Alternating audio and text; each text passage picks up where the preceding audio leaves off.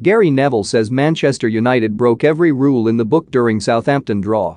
Gary Neville has criticised Manchester United's response to losing their lead in Saturday's 1-1 draw with Southampton and says the players broke every rule in the book when chasing the game.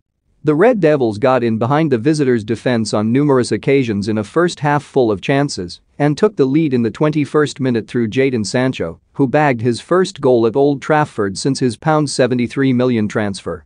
United had chances to extend their lead in an open and entertaining affair, but they were pegged back just after half-time as Che Adams stroked the ball past David De Gea. The hosts had opportunities to retake the lead, with Fraser Forster producing one particularly good save to deny Harry Maguire, but Southampton likewise created enough chances of their own to snatch 3 points.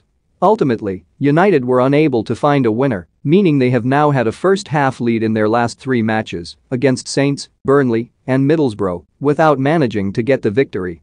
In the final embers, the match became quite a scrappy, stop-start affair and Old Trafford legend Neville was unhappy with the approach of United's players and felt they were incredibly naive. With just a few minutes left of the match, Neville tweeted, "Breaking every rule in the book here United on how to chase a goal." Mortifying moment Cristiano Ronaldo accidentally live streams from sauna, says nothing Wayne Rooney claims Sir Alex Ferguson got out of Manchester United as quick as he could. Cristiano Ronaldo Jr. unveiled as a Man United player and handed iconic shirt number "Don't give fouls away, don't give the ball away, don't force it, don't lose your discipline and chase the ref etc. etc." Manager Ralph Rangnick appeared to agree with Neville's assessment and felt his side lacked composure in the second half as they chased a winner.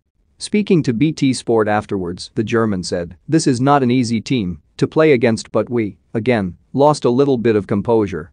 We took, again, wrong decisions, sometimes under pressure and sometimes not under pressure. This is where we just have to get better whenever we prepare the team for the next possible game. As I said in the last 4 or 5 games, we started extremely well, we had an excellent half hour again today, but in the end it's about playing in that way for more than just one half."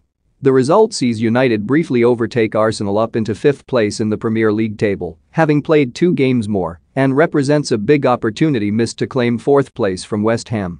More Paul Scholes backs Ralph Hasenhüttl for Manchester United job, he'd be a good fit. More Cristiano Ronaldo makes shock admission to friends amid doubts over Manchester United future. For